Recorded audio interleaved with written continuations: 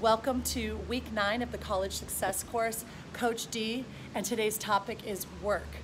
Hopefully the last 9 weeks you've been able to scoop up all these wonderful tools, useful tools, life-changing tools, and I am going to wrap them up in with this beautiful bow of work on top. Okay, everything that we do, everyone in this world is going to have to work to get to where you want to go. Okay, one of the keys with work is choosing something you love, loving what you do, and doing what you love or working to get to that point.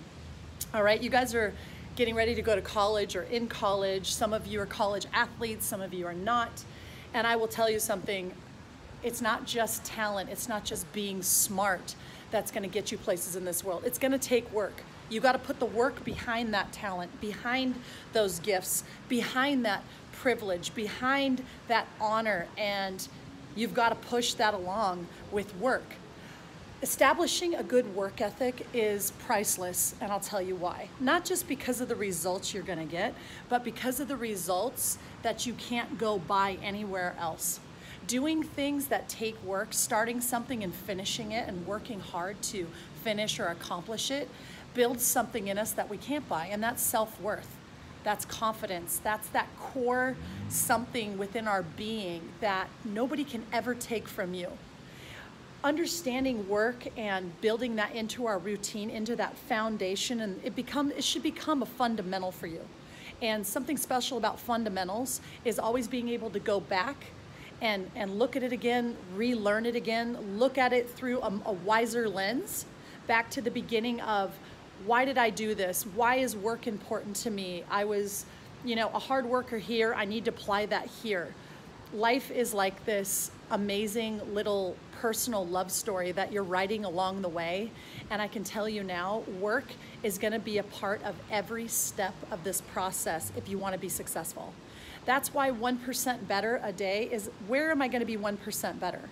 I always try to put it into my work, because the work is what's going to push. The work is the horsepower behind whatever it is I need to move forward. Okay, sometimes the work is going to happen internally. Okay, that might be, I might be working on my vulnerability that day so that I can be more vulnerable to a process, or to trying something new, or to taking a risk, or to going out and being willing to fail in front of my colleagues, my friends, my team, whatever it may be. It's going to take work. So all these different kinds of work, you can find them in all the tools that we've given you. You can put each one of these tools to work.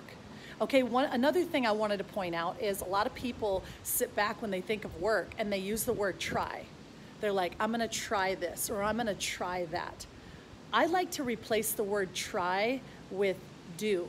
Okay, so not only are we just trying something, but we're gonna do it. Okay, doing is so much more important than just trying, because doing is actually going to get us from point A to point B, and it takes work to do. It takes the intention and then aligning that action right behind that intention and then moving it forward, working through the process. I love process. Okay, I love watching people and their process. I love learning from their process, and yes, looking at their process, but I love learning from their process.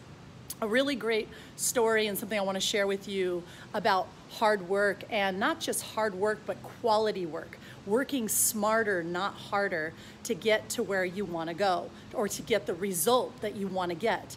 So I had this athlete who came to me. He was teeter-tottering with AAA and the major league team, and such an incredible, beautiful work ethic, such a humble human being. If you met him, you would say, this guy has all the ingredients to be on the major league team. What's the problem? This is a pitcher. He was throwing 97 miles an hour, and you're thinking, if he can't do it, you would have looked at this guy and thought, no way, who can? Okay, so what I learned about him, though, is that he was in his own way. He was doing the work, but he wasn't doing the right work for what he needed to do. He wasn't necessarily working smarter, not harder.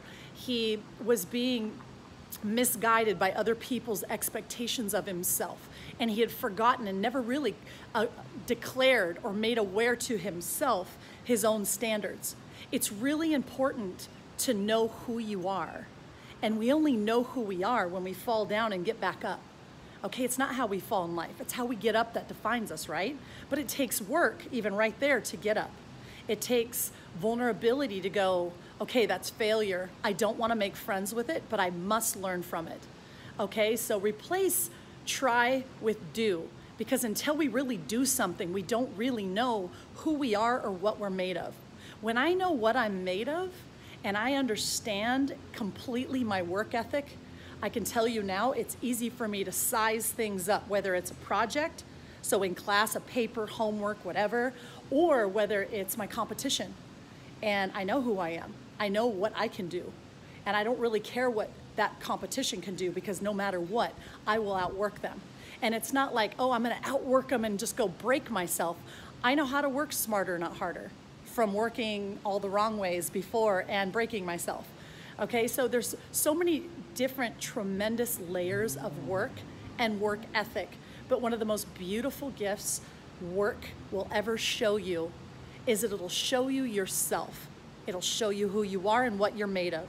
And as somebody climbing the ladder in life, as somebody aiming for success, as somebody setting high goals and high achievements and wanting to go big places, you're gonna have to know these things. And you're gonna have to, along the way, fall down, get back up, work to get back up, develop your process.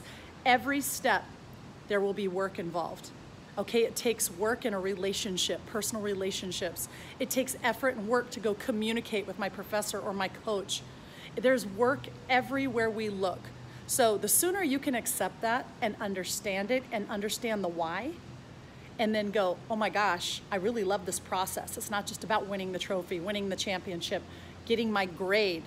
Take a look at the process. Take a look at the steps you've taken and be proud of them once you get there. Appreciate the process. Appreciate the hard work involved it took you to get to where you're going. And look at where you are right this very moment and know that you're sitting here with me at this moment because you worked hard to get here. Your parents worked hard to provide this course for you if you didn't provide it for yourself. Appreciate hard work, appreciate quality work, and appreciate every breath you take. Okay, so there's so many awesome layers to work. Instead of looking at work and going, oh my gosh, I hate working for this or that, I gotta go to work.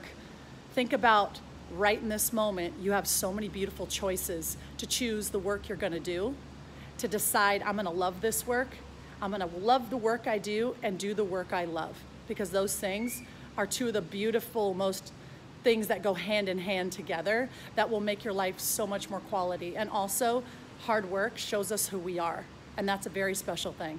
So when you hear work, don't be scared, embrace it, run towards it, and never stop working hard, especially for yourself. In this exercise, we'll reflect on the quality of work that Danielle Martin talked about. We'll also think about how much work we do when no one is watching. John Wooden said, the mark of a man's character is what he does, his work, when no one is watching. Coach Martin said, your work reveals who you are. In your performance journal, think about how much work you do while no one's watching. Put it in a percentage. You're up 16 hours a day or more, maybe less. How much of the work, big and small, that you execute daily is done without any eyes on you? Write that percentage now, and then reflect on these two thoughts. First, what John Wooden said, that the quality of the person is measured by what he does when no one's watching him. What does that mean? Write a few short sentences on what Coach Wooden is referring to. Then, think about what Danielle said and answer this question. Why does work reveal who you are? Write the first thing that comes to your mind, 2 to 3 lines, and let's move on to our next section. It's time to talk about the compounding effects of small choices, small bits of work.